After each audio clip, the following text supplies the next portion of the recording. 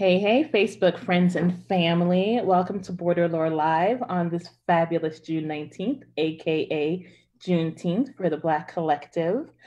First, let me start by giving props to our wonderful god of tech, Kate Williams. I am your host, Adiba Nelson, and I will be speaking to Tucson's very own, and dare I say, legendary Barbea Williams. And I am also being joined by ASL interpreter Candace Whitlow. Thank you so much, Candace. And Barbea, thank you for being here today. Thank you for having me. It's a pleasure.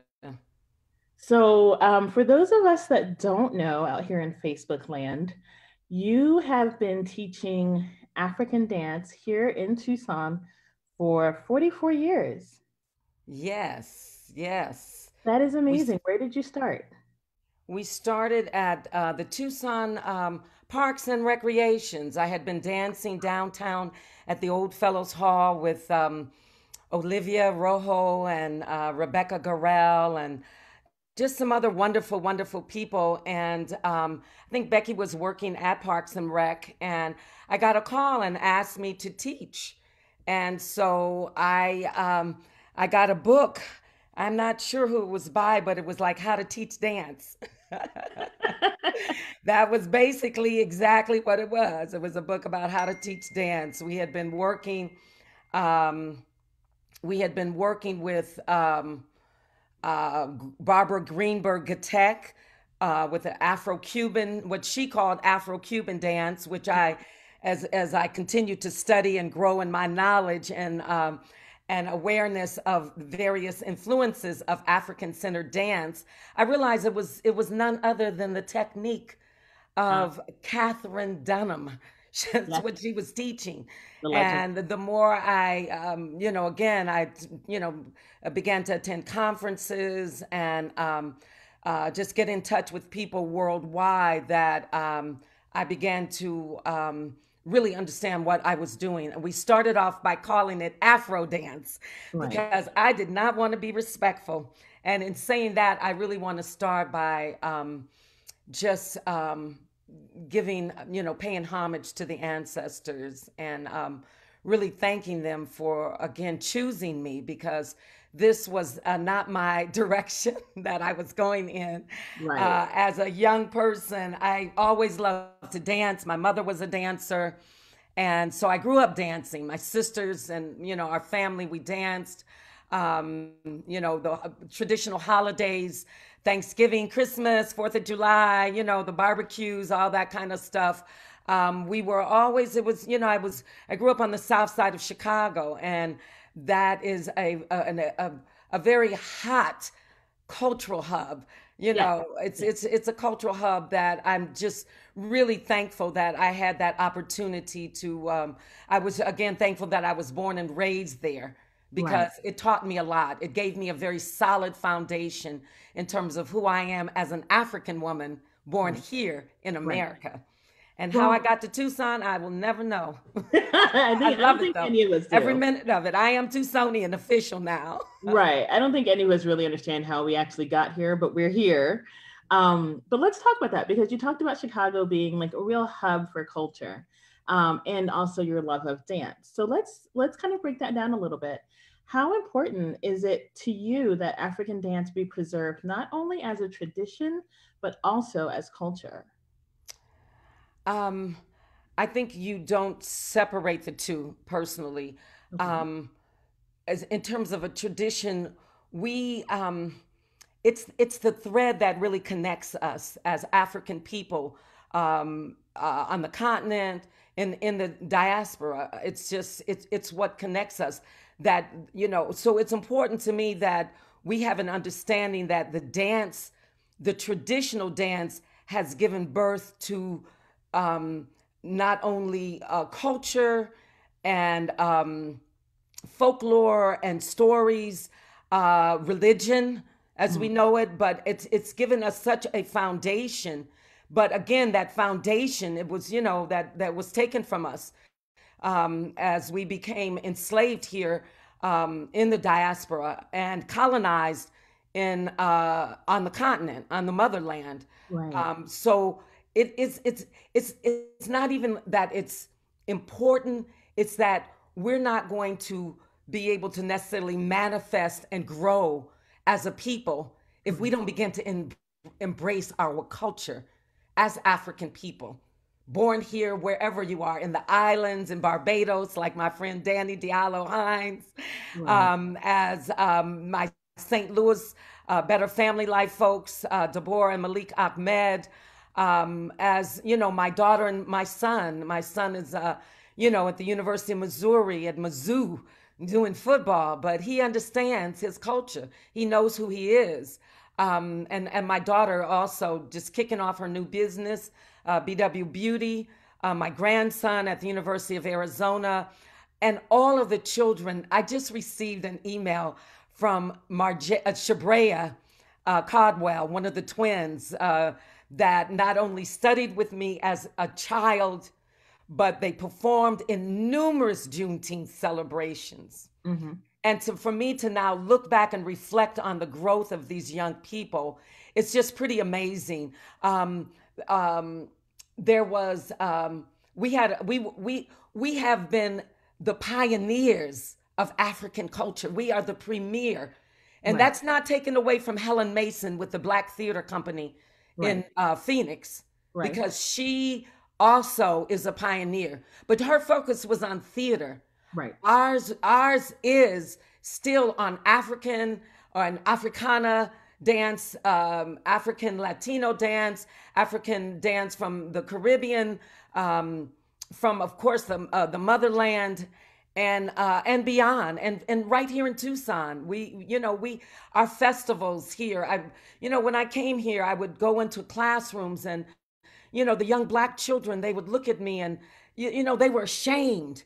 If I feel like I've done nothing else, it's to raise their consciousness and make them Mm-hmm. feel loved, and that Wakanda spirit of forever. And Right. that's what was real and is real important to me. And now now with everything that's going on, this current climate, to be able to look around and listen to these new voices of these young people speaking so eloquently and so deliberate with a consciousness. Right. And so I feel like there's still work to be done. Now, I'm not going to make like we've solved all the problems, but I know that we use dance as a weapon. And So, dance is my weapon, and it can open doors. It can relax people. right. It can show you the fierceness and the commitment and the determination that you have. It's like, the YWCA, they asked me to do a panelist in their conference. Earlier this year, we just beat the pandemic closure. And they said that it was, I forget their exact title, but I retitled mine, and I called it Hired, Fired, and Rehired, Right. because that's really what it was about. I was hired because everybody was, people were open, and not everybody, but people were open, and they wanted to, expose, like they should be doing, African centered dance, Africana dance, in terms of what I call it. But they weren't ready for the truth. Right. So let's talk about They that, because you Go talk ahead. about the power of dance as a weapon, and I love that. Um, News flash, Facebook family, I too am a dancer. I danced for 11 years. I have not had the pleasure of dancing under Miss Barbea Williams yet. Not yet, If right? my knees will allow it, that will happen. Right? But yeah, I danced for 11 years. My mother danced for ages. She was an African dancer back in New York City. Um, Beautiful. yeah, and I love the idea as dance as a weapon, as a storytelling technique. Also, dance as a healing agent, an agent of change, a battle cry. And with so much that is happening right now in our country, I mean, we're seeing this gorgeous, just swelling of protest and anger and understanding and change. And it's all happening. Where does dance fit into that for you? How does dance become part of the protest? What does that look like? Dance has always, in my mind, been a, a mechanism to communicate. with our bodies, with our minds, with our spirits, with our sense of that insight into the future, so that we can pass something down to the next generation. As a weapon, I really think back with we bought the break dancing here to Tucson.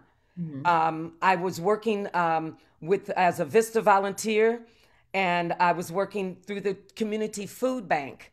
And there Mm-hmm. was a man and I was at the then it's now called Donna Liggins. At that time, it was called the Northwest Neighborhood Center. Right. And I was working there as a Vista volunteer. And there was a man named Frank, and he worked at El Pueblo Neighborhood Center. And Frank and I used to always run into each other at the food bank, and we, started this conversation. I had talked to him about being a dancer, being in the theater. At that time, we had the Ododo Theater, which was located at 264 East Congress. Very different atmosphere than it is now in downtown Tucson. But Frank and I, and he said, well, he has these break dancers that he wanted me to see. So one day, we arranged a meeting, and in walked two Jose's, Jesus, a Hector, and about maybe six little boys. They were really small, young boys. I mean, I'm talking about 8 to 10 years old. We're not even teens yet. And these young men, they blew me away. I tell you, when I think back on it, it was like this amazing. I mean, they could spin on their head. They could, those suicide where they land on their back, they had all of these dynamic movements. And of course, the first thing I'm thinking is, who do I get out here to make sure that these kids don't hurt themselves? So we hired a man from Tucson High. He was a drummer. I can't think of his name, but we hired him to come over and work with these boys. I mean, once he saw how dynamic, I have to get his name because he was a teacher at Tucson High, I do remember. But we asked him to come over and join us. And then we began to, I was in a lot of these children lived in South Tucson. I would go pick them up, and we had what we call battles. So we would go, and, their parents, they were translating for me. Their parents did not speak English as a first language, or maybe not at all. Mm-hmm. And it really began to reflect on me how important that was. And I hope I'm asking, but this is again, this is healing. This is battle for me, because what I realized earlier this year is when I lost the mother of one of the children, Daryl Sean Chappell, that when we lost Joyce Chappell, and I realized that a mother had allowed me to take her child to New York, to Chicago, to LA, to Detroit, and all over Arizona, all over Tucson. I'm talking about Sierra Vista. And so did these other parents. And at that time, we did not have cell phones. And the mothers, they would give me them tamales. Girl, I had all kind of tamales come the holidays, especially. But they would give us something to eat, and we would stop at the pay phones and make sure, especially if we were running late. So for me, that's healing. These are young people in our community that, I just spoke to two of them recently because I wanted them involved in the Juneteenth festival, and with Mark Williams and Donnie Hilliard. Donnie went on to actually dance and perform with us. But Mark, what happened was these boys that we met, they were really kicking butt. We were in Elcon Mall and battling, and people would always, make these $20 here donations to us. And I invested that in our dress, not costumes, but in their crew. It's a different terminology there, but they and then we came up with a name, but we invested that money into advertising them, renting the space, and just other things that we needed, feeding the children, and again hiring Zebo. That's his name, the gymnast that came in to make sure these children were okay. And do I need to slow down for the interpreter? She's doing her job over there. I love it. But we would go, these young people that we were calling the Lejinbu icebreakers, That's when we came together and we ran into these young men, Ronnie and Mark, and they were from a mountain. They were from the mountain. And so that's where the first Juneteenth took place too. So we came together, and so we had these younger boys with because Mark and them and Donnie and them, they were driving. So you know, and along there were other breakdance groups here, but we were the first to put it on at the old Elks Lodge downtown in the Theatral Carmen in that historic building right across from not too far, a half a block from TCC. Right. So we were able to put on a show there, and it was pretty amazing. So again, that healing part of it through the dance, we know that, and the battle that the break dance was about, not about the young, the gang members, you know, in the Bronx and you know, in the African and in the Latino communities there, not to kill each other. You know, that it was about outdance me. You know, how many turns and spins and flips can you do? Continuations. How many can you do? So that's really what it was about. And so for me, and when I think about capoeira, Moacir and Paulo, and we had this whole, and Greg also was a part of our first, we introduced, and Dondi Marble. These were some of our first caparistas. And we introduced that in our shows here in Tucson. We were the first to do that. So it's really, again, to feel that full circle coming around as knowing. And it, for me, again, it was divine intervention. I know that this was, I was a business major, a majoring in accounting, and it just, it was, this is Long the time ride in accounting. it was truly divine intervention. And Bill Lewis with the Ododo Theater, he came over and he called me, and Kay Watson and just some other wonderful people to come in. And you know, we were hired through that CETA, through the CETA program. There was money to hire. I was hired as a choreographer, dancer. And Ada Red Austin, Mary, these were these phenomenal singers, and David Dean, and we just had this amazing group of people that could sing, and this talent. Of course, Bernice Starks. Right.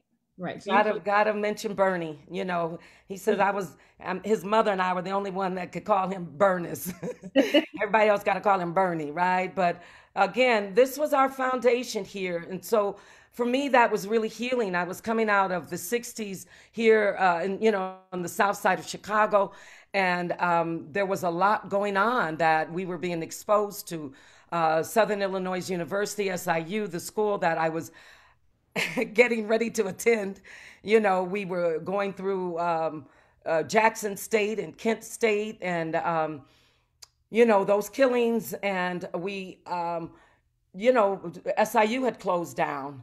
So that was, again, it was opening up some doors for me. I mean, we did end up going to school, but, you know, I immediately joined the Black Student Union there, association, so that we could, you know, I could continue to reinforce what, you know, my consciousness about whatever was going on in our communities directly. What were the scholars talking about? Asa Hilliard, Dr. Ray Winbush,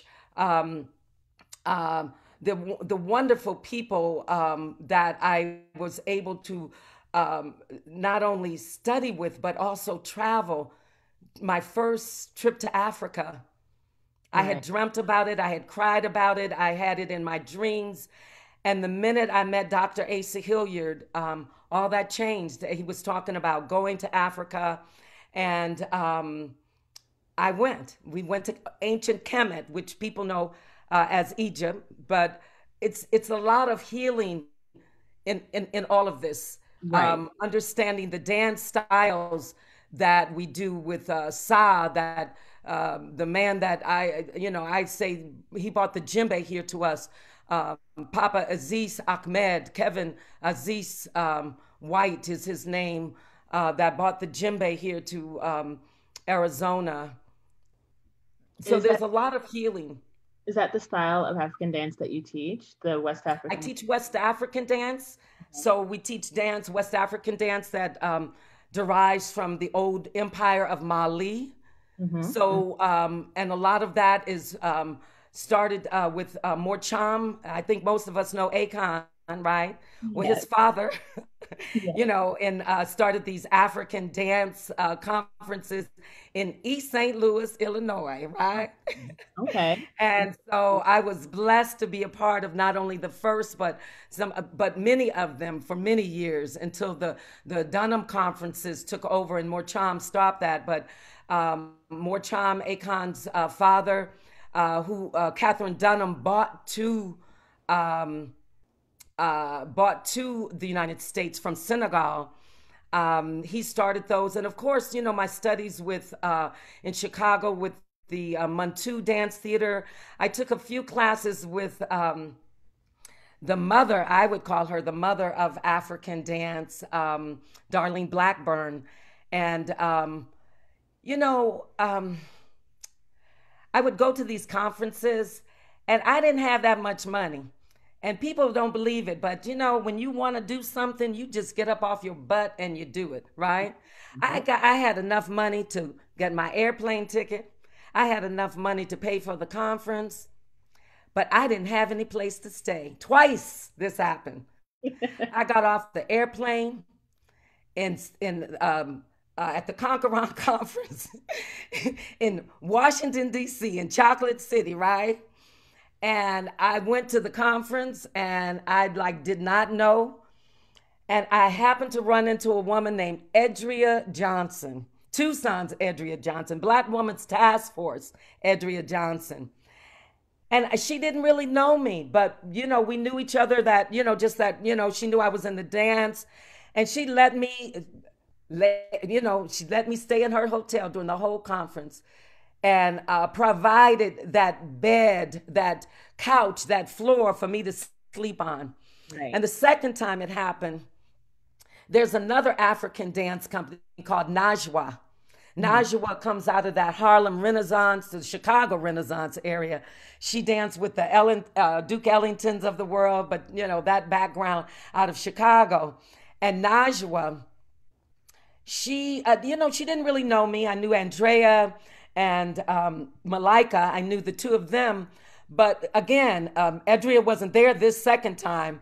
And again, they opened up their door, their hotel room, and they give you a place to stay, a safe place to Right. sleep for the during the duration of the conference. So I was blessed. I was not only comfortable and safe. I was with my people.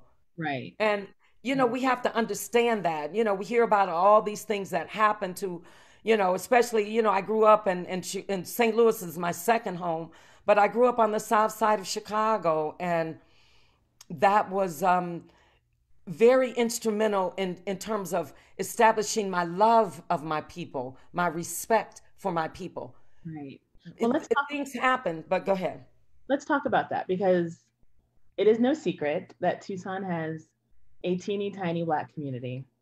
I always say we're 4% strong, right? Just 4% strong. Who do you see coming in to take your classes? Is it us or is it Tucson's White and Latinx community? When I first started at Parks and Rec, I had a very much, it was a predominantly a white classes. I was having a good time. They were having a good time. Then I turned around and asked my boss, where's the Black community? So she sent me to Santa Rosa, Parks, to La Reforma, the projects over there. And that's where I met the foundation of our company. This is where I met Willie Ray Bell and Daryl Sean Chappell. And again, we took off from there. We had Norwood Rainey, Talivu Jadi, Ralph Drew at the time, that was his name, Ed Good. Jinx Chapel. These were our drummers. We had some of the most amazing drummers that you want to just even imagine. With the West African dance that we were doing, and they were more Afro-Cuban in terms of their style. Again, I have to go back to the Dunham technique, So this is where we started there, and then again, I even have photos of Wanda and some of our other our dancers at that time, and it was almost our company started off as a almost totally black and African Latino company, Afro Mexican children. They were children that started with our company, and almost exclusively that was our company. Everybody was welcome to join and to come in and see what we were doing and learn and grow, and began to understand how important it is to respect us and our culture, the foundation of world culture. Right. I feel like myself being an Afro-Latin woman now, I'm like, I need to go and take some of these classes. I don't know if my body will let me, but I'm surely going to try. Well, it's time. It is time. It is definitely time. I want to shift gears a little bit, if that's okay with you, and talk about Juneteenth. Cannot let this day go by without discussing it. For the folks that don't know, although by now you should know, you should just know. Today is June 19th. It marks the day that the last slaves found out they were finally free, a whole 2.5 years after the fact. And of course, in the Black community, this is a huge cause for celebration, as well it should be. What are some tangible ways? And before I get into this next question, I want to preface to say that we see a lot of companies now saying, we're going to give our employees this day off, we're going to make it a holiday, things of that nature. Tucson as a whole has always celebrated Juneteenth within the Black community. It's never been a citywide celebration. It feels like it's always kind of been something that we've organically put together ourselves. What do you think are some tangible ways that the city of Tucson, i.e. administration, not the residents, can not only commemorate Juneteenth, but also honor the Black people of the community, our heritage, our ancestry, and the contributions to the community? Well, that's a lot of questions. You got it going on. I love your questions too. Thank you, Adiba. It's really a pleasure here. We're a small community, in Juneteenth.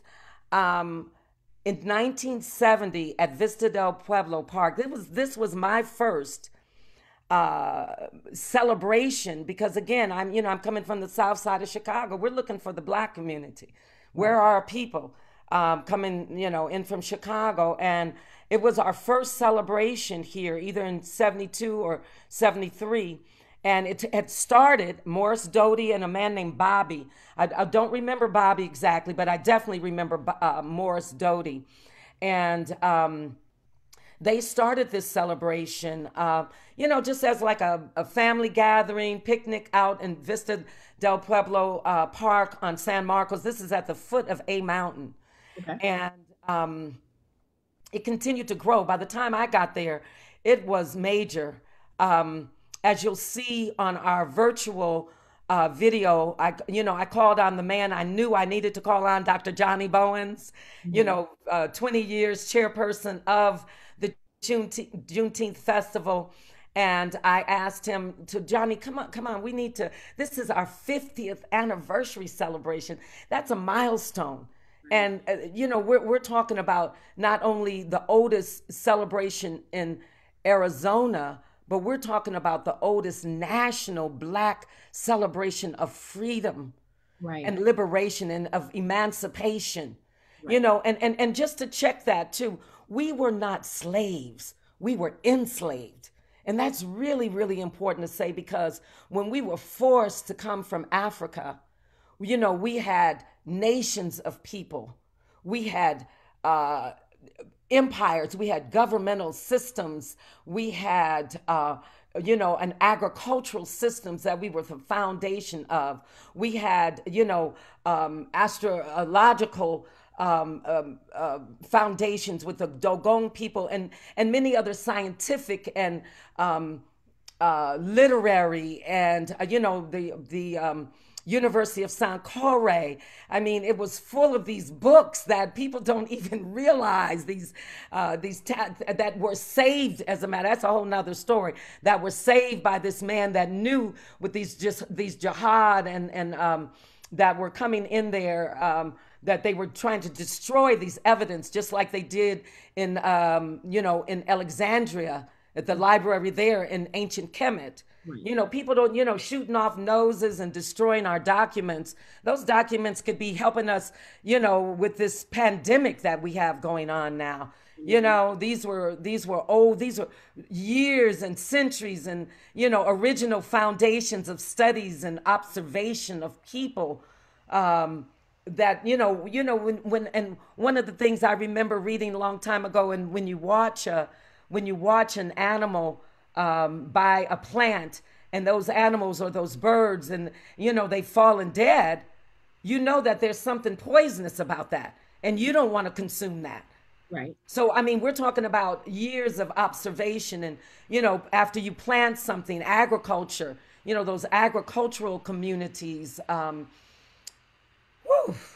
And things that we have built. Right. And I mean, we look at ourselves as these hut people. I mean, that was significant too. If you're living in, like climate like Tucson, like you have adobe here, you had huts there, right?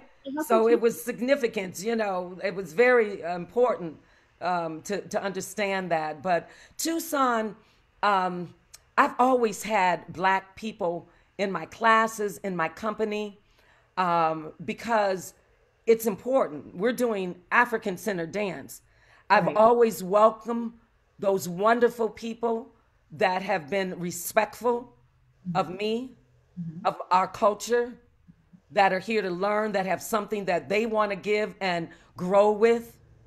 I've always been, the Lenas, the Amy's, not only white people, but non-white people. I mean, I had a young Mexican woman that I ran into. I forgot where I was just recently, maybe probably at the grocery store, because I don't go out too much these days. But she said, "You're Barbea, aren't you?" And I was just, and she says, "Well, I danced with you when I was little. I performed with you. I forgot where she said where, but I performed with you, and I just want to thank you."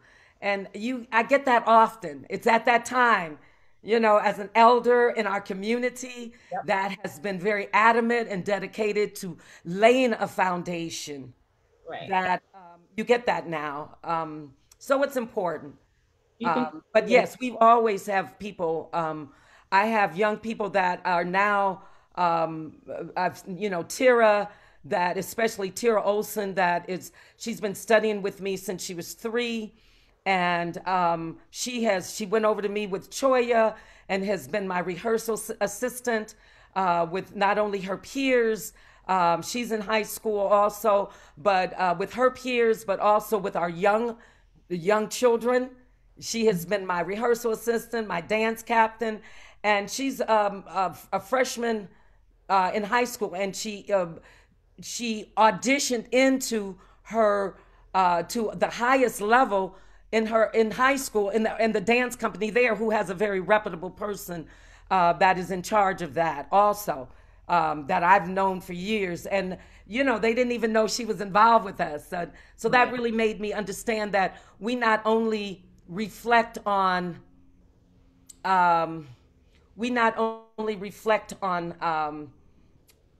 that community dance that we do, the one that you need to join, right?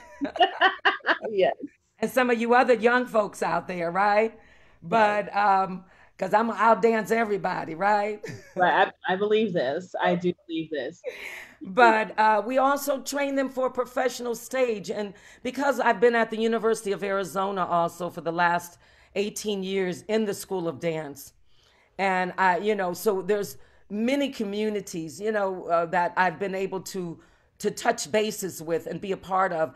And you can't, Pima Community College, Barclay Goldsmith, and that whole crew there. I just can't even begin to say how important that was in terms of opening doors. And this is not so I can mention your name in an interview, but knowing that you are that person, these wonderful people, Jory Hancock, who said that, it's time that we have another African-centered dance. I don't know too many people, but last year, Tucson Unified School District's Department of Pedagogy and Instruction, their department nominated us for a national award that we received, the National Association for Multicultural Education out of Washington, D.C. And I was just, to reflect on that was just really important to me. It was really important to me because it was those dancers from the U of A, and that have created this this mentoring of the young people to work harder and to begin to understand the level that that time, that energy, that focus that you have to put in to become and raise your skill level. And then I come along again with that cultural foundation, Right. so that they really understand we're not just kicking our legs and jumping and hopping. We have to understand, that break, that starts us, that stops us, that brings in the music, that brings in the dancers. We really have to understand how intricate it is. Right. So, it's just, Pima Community College was a very strong foundation because, again, Bill Lewis with Ododo Theater and Barclay Goldsmith, especially their, Todd, who I think is still over there of that crowd from there. But we, there was some important, we toured, Albert Soto, Right. just some wonderful people that, were there that helped us grow and develop ourselves and our skills and our talent. Esther, I just think of just these wonderful people that we grew with here So in Tucson. you have a very long history here in Tucson. And I think that, I mean, like I said, I met you, gosh, when I was 11 or 12, like 30 years ago. So I've always known that you were here and existed. Don't beat me for not having been in your classroom yet. I'm getting there. I love that yet. It's coming. It's coming. I Especially have your email now, so no excuse. you. So people need to know about the Juneteenth. And there's a lot of history that is on our Facebook web page, Barbea Williams Performing Company. We also have a Juneteenth event page, Right. that gives you all the up-to-date information. And I really want to take a minute and ask people to, we have now a texting service so that, any update information, and this is, you want to go into your text and where you would put someone's phone number and name and phone number there, you want to text 56525. I'm going to write this down. 56525. Okay. And then when you go down to where you have in that area where you would actually, text a message, say, hey, how you doing? Mhm. You want to text in BLK. Okay. CUL. That's B as in boy, L as in Larry, K as in kangaroo, C as in cat, U as in unicorn, and L as in Larry. It's like an acronym for Black culture, but all you text in is BLK CUL.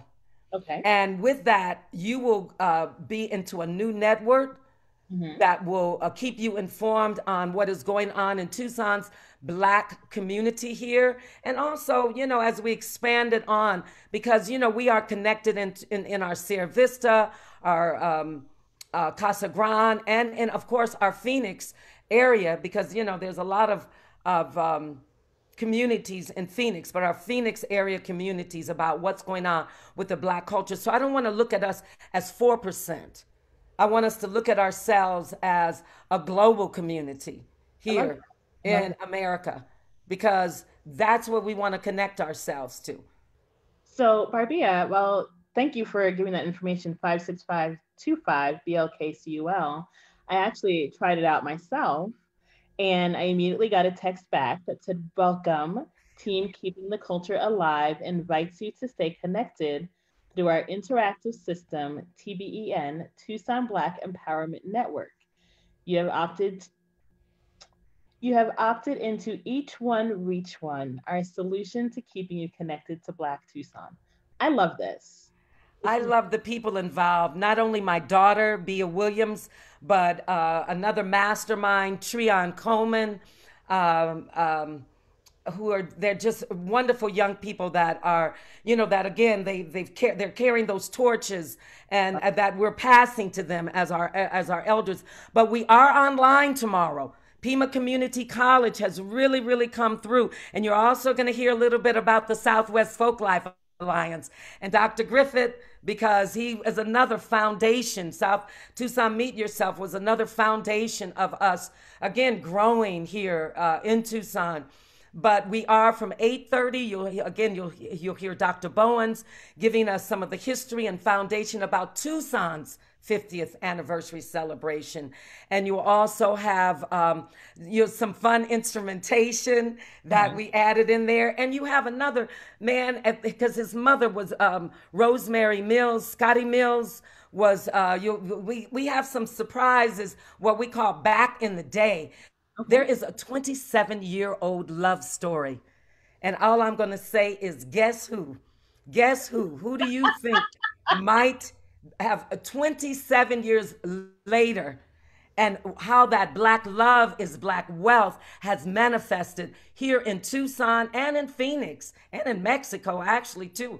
Okay? Because they're doing just wonderful things. So we really want to talk. We have a wonderful clip of that love story where you actually hear about it.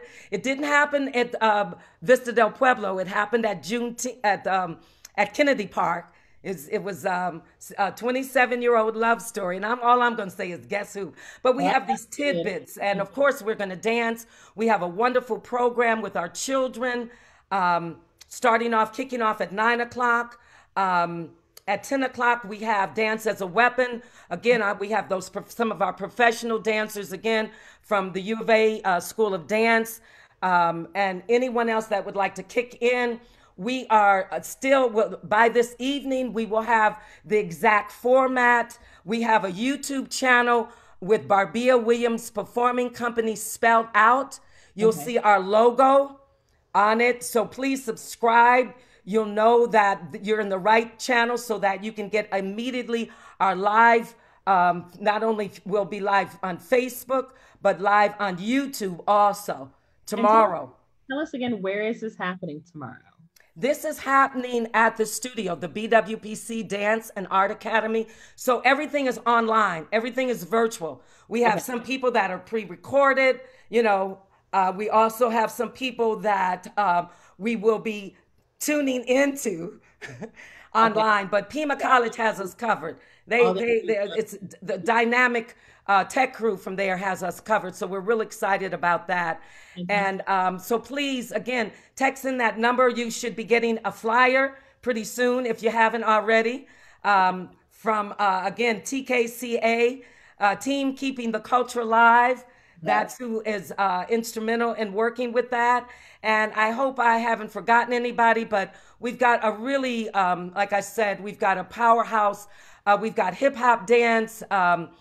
Again, we've got our professional dancers. These are young Alvin Ailey, Dance Theater of Harlem level dancers that you're going to see. And they've already come in, and we've, set the studio up so that, when you see the golden screen, you'll know you're in the right place, right? Well, this sounds fantastic, Barbea. This sounds absolutely fantastic. I hope that anyone watching definitely goes to your YouTube channel tomorrow and checks it out. Are there any last thoughts that you want to leave our Facebook family with? There's a group of a cappella group of Black women called Sweet Honey in the Rock. Yes. And they are not only my favorite, they are another inspiration and foundation for our work. They say, for each child that's born, a morning star rises and sings to the universe who we are. For each child that's born, a morning star rises and sings to the universe who we are. We are our grandmother's prayers. We are our grandfather's dreaming. We are the breath of the ancestors. We are the spirit of God. And you will see that dance tomorrow by some of our young people. Yes, yes. All right. So again, Adiba and the Southwest Folklife Alliance, Leah, Kimmy, translators that I'm just meeting. Thank you so much. I know you all will shout us out and let people know that our evening event at the park at Quincy Douglas has been canceled. Right. We are real concerned that there has been, as of this morning, we got the information from the mayor who's looking after us, Right. and also Parks and Rec, who have, there's now, if you're not wearing a mask, you can get a $50 fine, and or you have to do some community service if you get a citation. So Right. we really want to, again, go on BWPC. We have that information out there so people can keep in touch with, make sure that you do that texting so that you can keep up with what's going on in the Black cultural community here in Tucson and beyond. All right. Thank you so much, Barbea. Thank you. All right. Bye-bye, everybody. Bye now.